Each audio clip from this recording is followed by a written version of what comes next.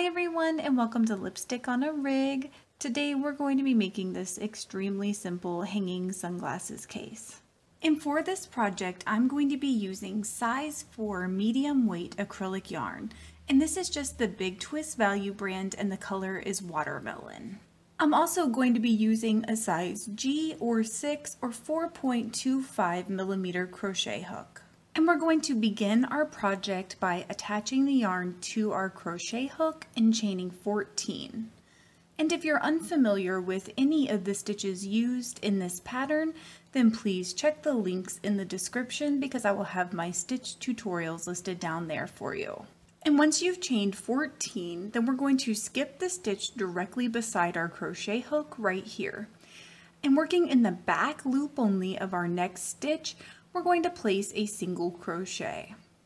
And we're going to place one single crochet in each of the back loops only for the rest of this row. So at the end of the row, we should have a total of 13 single crochets. And when you get to the end of your row, we're going to turn our work slightly so that we're working in the front loops only from our previous row. And what we're going to do is we are going to place one single crochet in each of these front loops only. And when you get to the end of the row, you should have a total of 26 single crochet stitches. And as you can see, we've worked all the way around our original chain. So from here, we're going to slip stitch into the top of our first single crochet stitch right here. And then we're going to chain 2. And normally we would be working forwards around our row like this, but instead we're going to alternate between working forwards and then backwards. So once you have your chain 2 in place, then what we're going to do is place a double crochet back in the last single crochet stitch from our previous row. So just make sure you skip your slip stitch.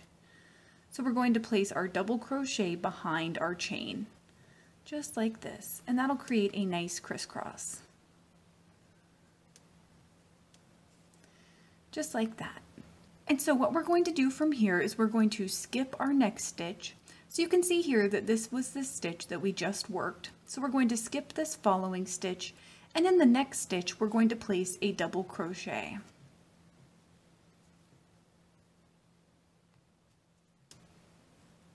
And then working backward again, we're going to place a double crochet in our skipped stitch right here.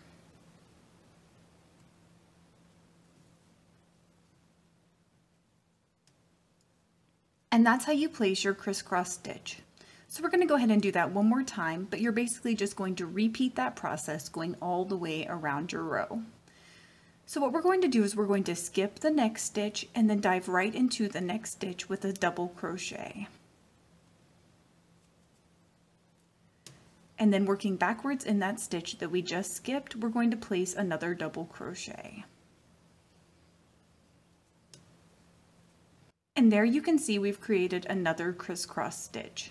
So go ahead and repeat that going all the way around your row, and you should have a total of 13 crisscross stitches or 26 regular stitches if you're counting the loops at the top. And when you get to the halfway point, you will be on the side where your tail is. So I'm going to show you how to work over it. So what you're going to do is line your tail up with your stitches like this. And then you're going to insert your crochet hook up underneath the stitch and line that tail up. Then you're going to place your double crochet just like normal. And then working back in your previous stitch, just like we've been doing, you're going to insert your crochet hook in the stitch as well as up underneath that tail. Then you're just going to place your stitch like normal. And you're just going to repeat that process all the way around your row and keep crocheting over your tail until it disappears entirely. And when we get to the end of our row, we're going to slip stitch into the top of our chain 2 stitch right here. And just make sure you're not slip stitching into your first double crochet stitch, but the chain 2, and that way we don't decrease the number of stitches that we have. And so from here, what we're going to do is we're just going to repeat the steps that we placed in our last row again. And we're just going to keep repeating that last row over and over and over again to build the body of our sunglasses case. And I went ahead and repeated that last row for a total of 13 rows. So now my sunglasses case looks like this. And so you can either cut and tie off your yarn, or if you want to include a strap, I'm going to show you how to do that right now. So the first step of our handle is to chain 25, and you can chain shorter or longer amounts depending on how long you want your handle to be. And once you have your 25 chains in place, then what we're going to do is we're going to skip 12 stitches. So 1, 2, 3, 4, 5, 6, 7, 8, 9, 10, 11, 12. And in our 13th stitch, we're going to place a slip stitch. So right here.